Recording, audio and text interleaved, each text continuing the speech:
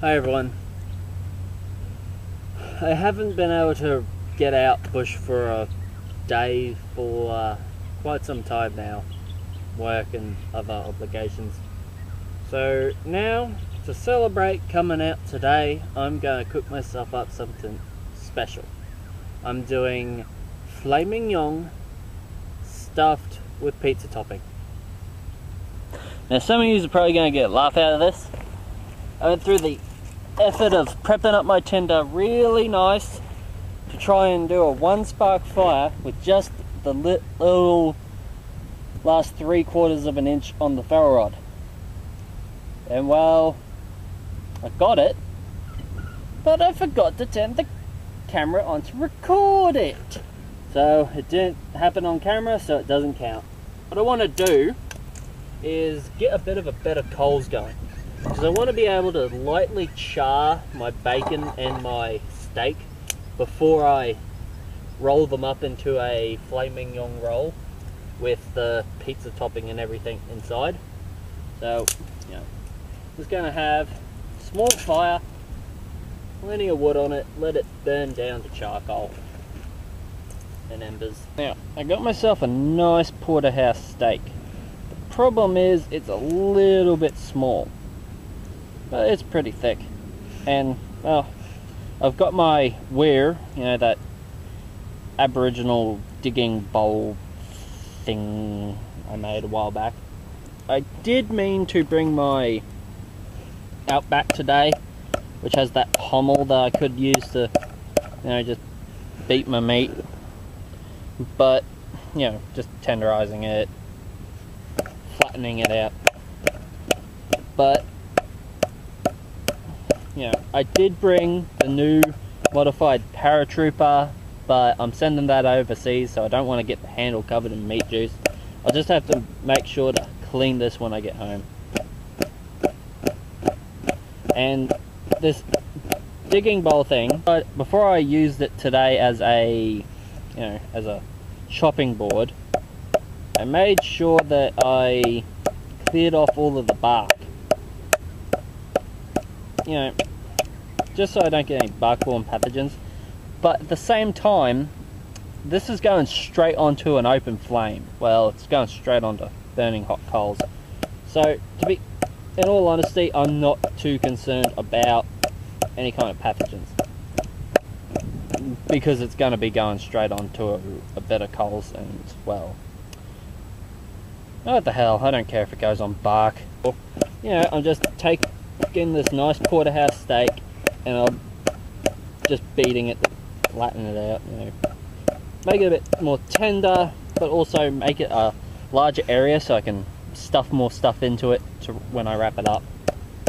Now, all of these steps you could easily do ahead of time and just bring this filet mignon out with you. You could even have it pre-made and frozen and then take it out when you get to wherever you're going, just if you want to impress your mates or just make them jealous because they only brought a can of Spam, or a pasta pack, or I don't know. Just if you want to show off, you could possibly do this ahead of time. And that's pretty flat, and now my opnol is nice and meaty. So yeah, this lovely little porterhouse I've flattened out.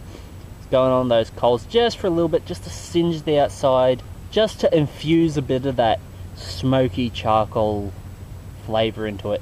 Because while we are cooking it in the coals later, just a bit more of that char grill flavour would be worth it, because, well, char grilled is delicious.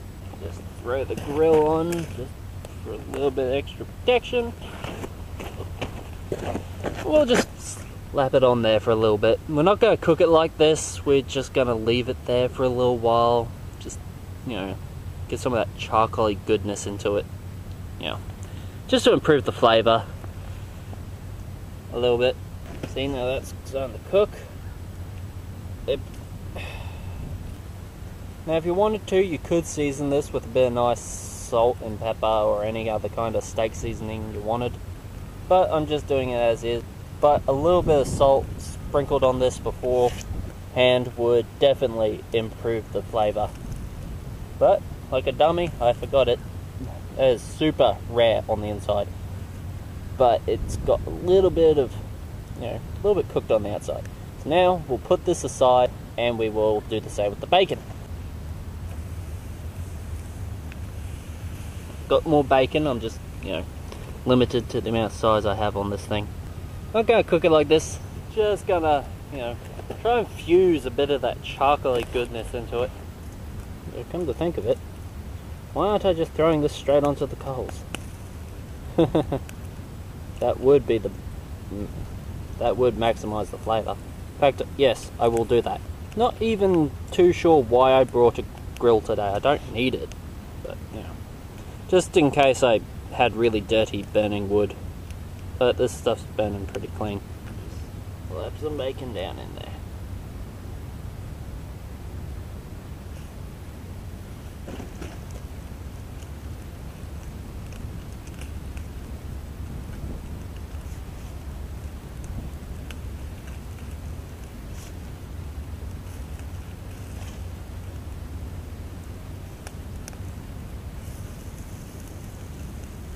Charcoal bacon.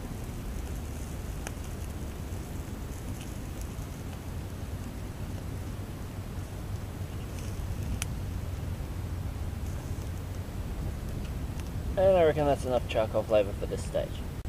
Alright, so now I've got my meat. It's cooled down sadly, but I've got my toppings here. Honestly, I only feel like using 3 today. I got myself some pizza sauce. I definitely do not need this much, but they didn't sell it in a smaller packet.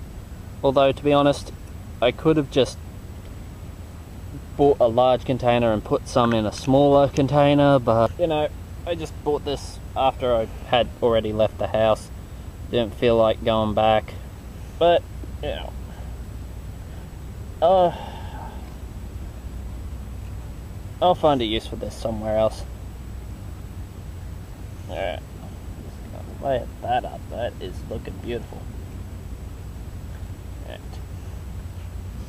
Oh, that pizza topping absolutely smells delicious. Hell, I'll throw a little on, it smells so damn good. Now, I've got some pickled jalapenos, fresh jalapenos, and mozzarella. Gotta have your mozzarella. I mean, we're doing pizza stuffing. Well, pizza topping, we're just using as a stuffing. But, sprinkle you on. This is a beautiful mozzarella. And of course jalapenos, because I absolutely love my jalapenos.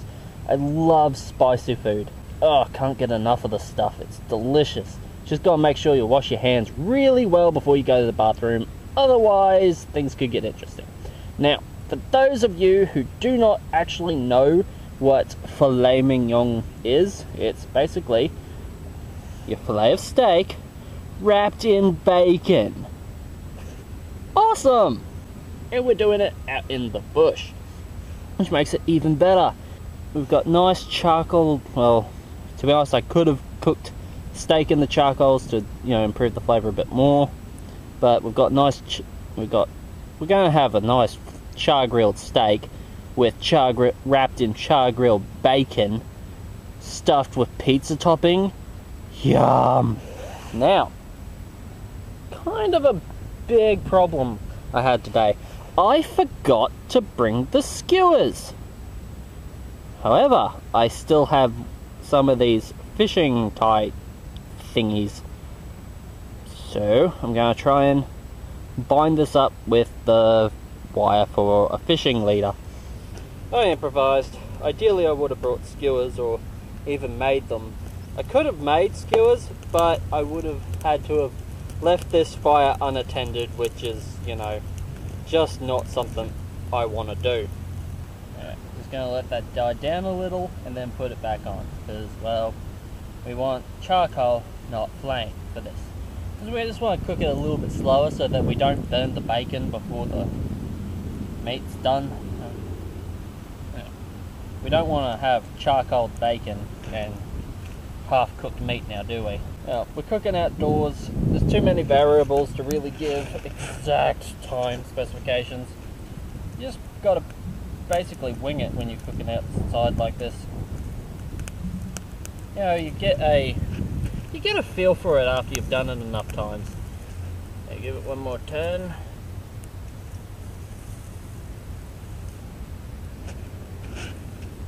I'm fighting with it, trying to get it to not fall apart on me. In fact, I really should have brought paper plates with me as well, or at least my mess kit. But instead, I just ended up bringing just the grate today. Well, the grill. Can use cooking twine for this, as well as just skewers ran through it to hold the bacon on. You know. But accidentally I forgot them today. Oh well, it's still going to taste delicious. The hard part about this is actually just using a low heat, because you want the bacon cooks so much faster than the steak on the inside. So you've got the thing that cooks quick, closer to the heat, than the thing that takes longer to cook. So one of the benefits of flattening it out first, you reduce the cook time, but again, you've still got to conduct the heat through the bacon to cook it. Normally this is a lot easier done in an oven than over open flame like this, but it's still doable. I've just gotta, you know, pace myself. Just wait for it to die down to coals before I put it all on. Which can be a bit hard for me. I get a little impatient.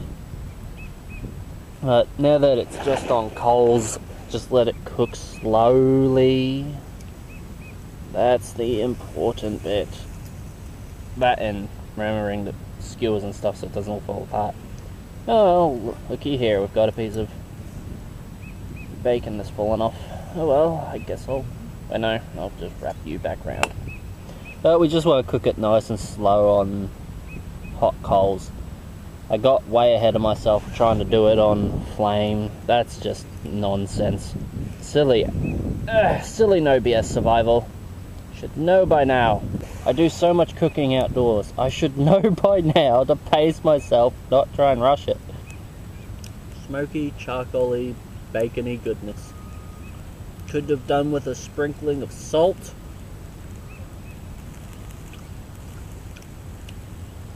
Okay, it's good. But overall, it's pretty good.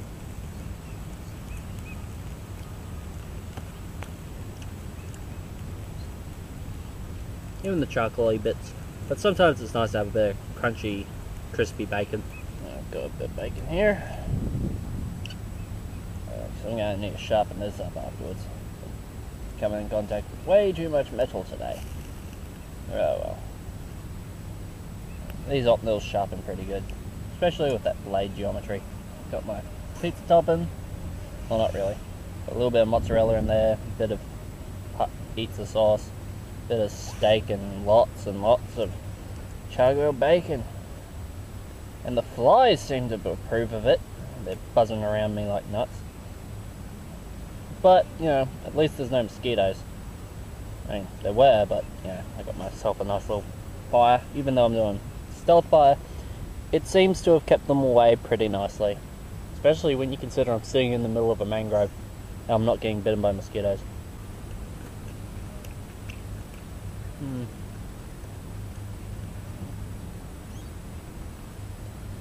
Probably should not use a porterhouse steak for this in the future.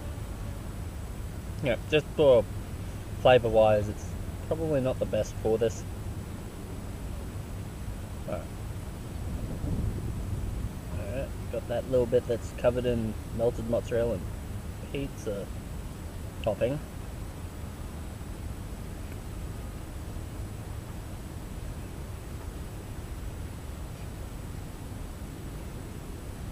Not bad. Looks absolutely delicious. But I think I kind of let myself down with the choice of porterhouse steak. Ooh. Char grilled bacon covered in melted mozzarella.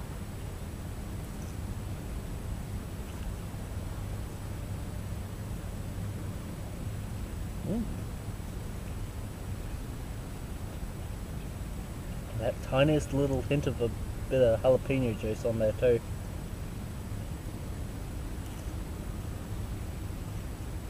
Oh well.